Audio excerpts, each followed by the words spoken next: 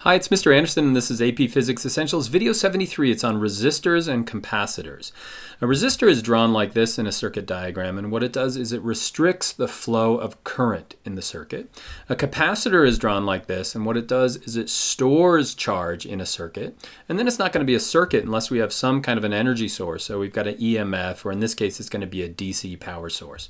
So if we connect them like this, you should know not only what do the resistor and the capacitors do, but what makes a good resistor, what makes a good capacitor. And so to understand that, you really have to understand at the gut level how a circuit works, and analogies work best for this. And so we're going to use an analogy of water flow to explain how a circuit works. So the first thing you need is an energy source or electromotive force. In this case, I'll represent that with a water pump. So as you're pumping that water, the water we'll say is going to flow in this direction. It's going to go all the way around the circuit. Let's say it's in pipe, and then it's going to be drawn up into the pump again. And so what's the first thing we could measure? Well, we could measure the potential difference. I could put my hand here and I could put my hand here, and I'd measure the potential difference between the two. There's going to be way more potential energy up here. And so if it's an electric circuit, we call that the voltage or the potential difference across that EMF.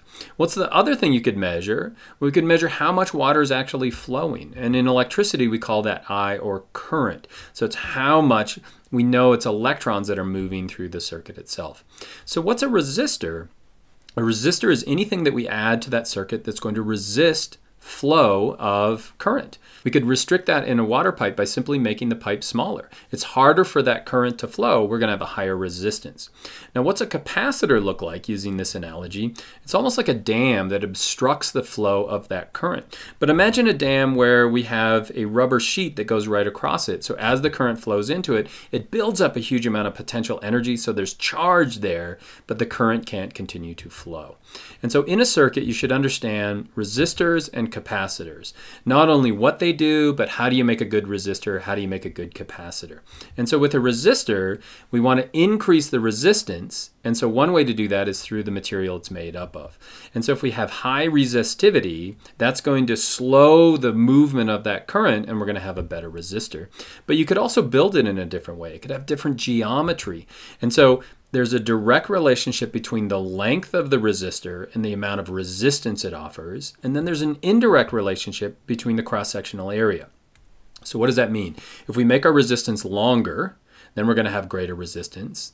But if we make it wider, we're actually going to have less resistance. And so if you want a good resistor, we want high resistivity, we want a long resistor, and then we want a really narrow cross-sectional area. Now, how's a capacitor work? A capacitor is based on the material as well, but it's between the two plates of the capacitor itself. We call that the dielectric. And so the higher that dielectric constant is, the greater the capacitance of the capacitor is. But geometry affects it as well. And so the larger that cross-sectional area is, or the area of these two plates on either side, the greater the capacitance is. And then there's an indirect relationship between the separation between the plates. So the more narrow we make that gap, the greater the capacitance is going to be.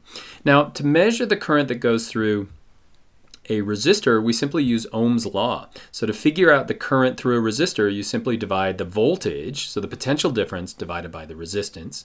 And then on a capacitor, we're going to measure the charge that actually sits on the capacitor. And that's simply equal to the capacitance times the voltage inside the circuit itself. So let's start with resistors and resistance.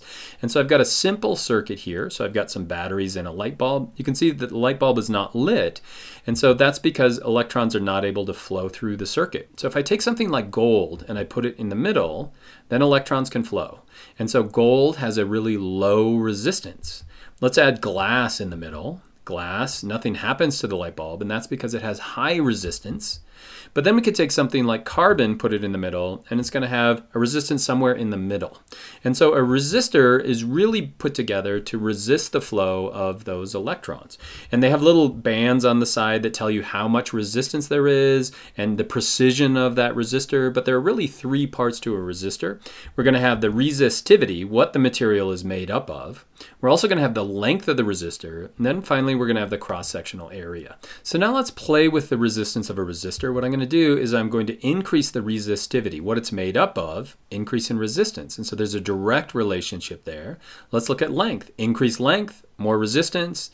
decreased length, then we're going to have decreased resistance. That's because it's in the numerator. Now let's look at the area. As I decrease the area, greater resistance. As I increase the area, there's going to be less resistance. So you can think to yourself, how do I make the least resistant resistor? I'm going to want a really large cross-sectional area, small length, and small resistivity. You can see the resistance goes to 0 ohms at this point. What if I wanted to have the most resistance in a resistor? Then I'm going to do the opposite. High resistivity, I'm going to have a really long length, and I'm going to have a short resistance, so really large, or a short cross-sectional area, so I'm going to have a really large resistance. And so you should be able to calculate the current across a resistor. And so this is a PHET simulation. I've got a battery here. You can see it's a 9-volt battery. I've got an ammeter down here, which is going to measure the amps or the current or I in this circuit. And then you can see that I have a resistor over here. In this case, we've got a 9 ohm resistor. Well, you can see here right away that this is a 9 voltage. So I could put 9 up here. What's the resistance? The resistance is going to be 9 ohms. And so I could put 9 right here. What's 9 divided by 9? I've got a current of 1 amp. And you can see that reads right there. But watch what happens when I start to change the ohms. As I increase the resistance, what's happening to my amps? It's cut in half. If I increase it again, 27 ohms, now I'm going to have way less amps. Less current is actually making it through. You can see as I change the resistance, make it greater, there's really low amps. As I decrease it, we're going to have high amps to the point where I really shorted out my battery and we've got a fire going on. Now let's move to the capacitor. A capacitor is 2 plates, and charge will start to build up on either side of it. So we get these electric field lines, and that's where the potential energy is. To increase the amount of capacitance, we put a dielectric in the middle. And so our equation for this is the dielectric constant, so that's going to be right here. Now this is the permittivity of just free space, so that's going to be a constant. Then we've got the area on the top, so that's the area, cross-sectional area. And then we're going to have the displacement on the numerator. And so that's going to be the distance between these two gaps. And so the 3 things you should understand, number 1 is the dielectric constant. So I'm going to, in this simulation, I'm going to take that dielectric and I'm going to slide it in between the capacitor. Now it has a dielectric constant of 1, but see what happens as I increase the dielectric constant with Teflon, paper, and glass. What's happening to the capacitance? It's increasing. So as I increase the dielectric constant, I'm increasing the capacitance. What happens as I decrease the separation between the two? I'm increasing the capacitance. And then what happens as I increase the cross-sectional area? I'm increasing the capacitance. Same thing. If I pull it apart, make it smaller, pull out the dielectric, I've gotten rid of that capacitance. Now you also should be able to calculate the charge across a capacitor. And that charge is simply equal to the capacitance of the capacitor times the voltage. And so now I've got a capacitor I've hooked up to a battery. As I decrease the voltage, charge goes down. As I increase the voltage, charge goes up. Watch what happens as I change the capacitance. There's going to be a direct relationship between the capacitance and the charge. And so all you do if you want to figure out the charge on a capacitor is you take the capacitance of the capacitor times the voltage, and that's going to tell you how much charge or how much Q can build up on that capacitor. And so did you learn to make predictions about how resistors and capacitors work in a circuit? Remember, resistors resist flow, capacitors store energy. Could you design a capacitor and a resistor that works best? Remember, it's made of what material it is and then the geometry of how it's put together. Could you analyze to figure out how changing the resistor or changing the capacitor could change the voltage and the current inside a circuit? I hope so, and I hope that was helpful.